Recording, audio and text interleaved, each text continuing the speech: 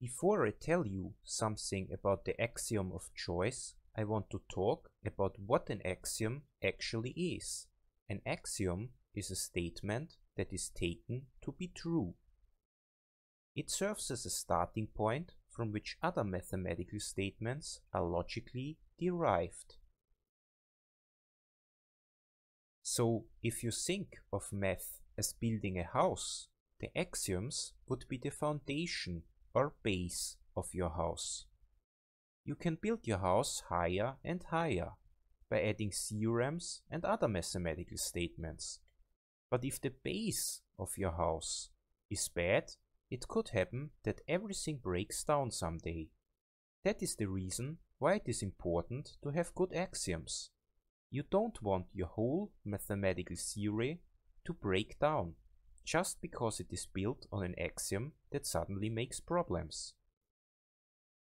Therefore, there is a lot of discussion in mathematics whether it is meaningful for an axiom to be called true. The axiom of choice is an axiom that is accepted by most mathematicians, but some do not accept it. This is just a little warning, because people who do not believe in the axiom of choice will not accept any mathematical statements that are built on this axiom. That means such mathematical statements that use the axiom of choice to prove them. So be careful. Let's take a look at the axiom of choice now. Let A be a set of non-empty sets. Then the axiom of choice postulates there exists a function f with domain A that picks from every set X in A exactly one element.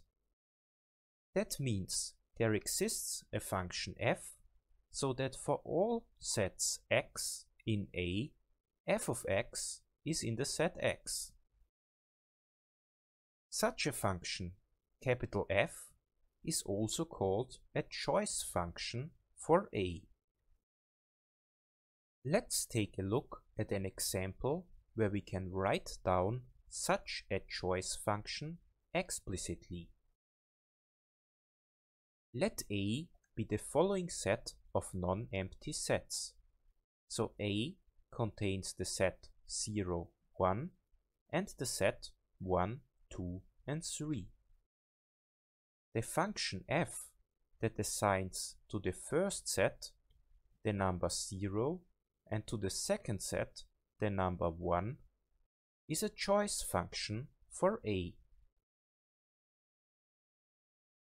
So in this case here you can write down a choice function explicitly and don't need the axiom of choice. So that here is a choice function. The axiom of choice postulates that it doesn't matter how the set A looks like. As long as it only contains non-empty sets, a choice function exists. When do I need the axiom of choice? Here are some examples that do not need the axiom of choice. When you have a finite set of non-empty sets, which could look like that, then it is easy to write down a choice function. Just pick any element from each of the sets. So no need for the axiom of choice. If you want a proof, you can use induction to show the existence of a choice function. For sets of non-empty subsets of the natural numbers n, it is also easy to give a choice function. The choice function just picks the smallest element of each subset. So you don't need the axiom of choice in that case. For sets of intervals in the real numbers R, it is also possible to define a choice function. It picks the midpoint of each interval. So the choice function in this case chooses the midpoint of each interval. You also don't need the axiom of choice. An example where the axiom of choice is needed is the following. If you consider the set of all non-empty subsets of the real numbers R, a choice function cannot be written down explicitly. You need the axiom of choice that postulates its existence. Now let's take a look at things that follow from the axiom of choice. A very important statement that follows from the axiom of choice is Zorn's lemma. It states, suppose you have a partially ordered set P with the property that every totally ordered subset T in P has an upper bound in P. Then the set P contains at least one maximal element. So Zorn's lemma states, suppose you have a partially ordered set P with the property that every totally ordered subset T in P has an upper bound in P. Then the set P contains at least one maximal element. This is what Zorn's lemma tells you. How to use Zorn's lemma? So first of all, you need a partial order, which is denoted like that, on the set P. A partial order is a relation over P that must satisfy for all A, B, C in P that it is reflexive, which means A is related to A, that it is antisymmetric, which means if A is related to B and B is related to A, then A is equal to B, and that it is transitive, which means if A is related to B and B is related to C, then A is related to C. So a partial order on the set P is a reflexive, antisymmetric, and transitive relation over P. Now you consider particular subsets T of P that have the property that they are totally ordered. That means you consider such subsets T that satisfy for every x, y in T, x is related to y or y is related to x. Now you have to show for all these particular subsets T that they have an upper bound in P. That means for every totally ordered subset T of P, there exists an upper bound U in P, so that T is related to U for every T in the subset T.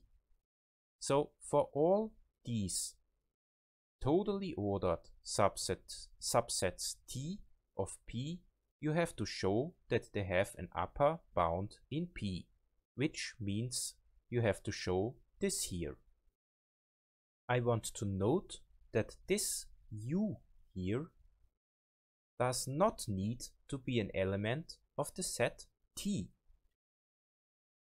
Zorn's lemma now tells you the set P contains at least one maximal element.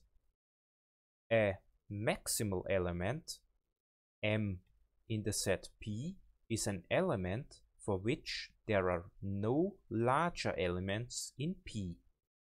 So if M was related to X, then it would follow that M is equal to X. So a maximal element M in P is an element for which there are no larger elements in P. Be careful, maximal element does not mean largest element.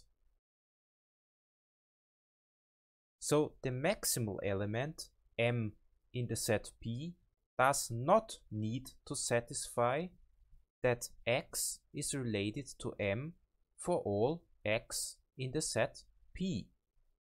Maximal just means that there are no larger elements than this element M in P with respect to that relation here. Okay, let's take a look at the things now that follow from Zorn's lemma. From Zorn's lemma follow some interesting results. You can show that every vector space has a basis and that linear independent subsets can be extended to a basis. You can show with the use of Zorn's lemma the theorem of Hahn-Banach from functional analysis. It tells you that linear functionals can be extended. You can also show the statement that every ring with 1 that is not the zero ring has a maximal ideal. You can also show with the help of Zorn's lemma that every field has an algebraic closure. So these are some things that you can show with the help of Zorn's lemma. Okay, I hope you now understand the axiom of choice and in particular Zorn's lemma, and I hope you are now able to use it in mathematical proofs. If you liked this video, please consider subscribing to my channel. It would help and motivate me to keep creating videos.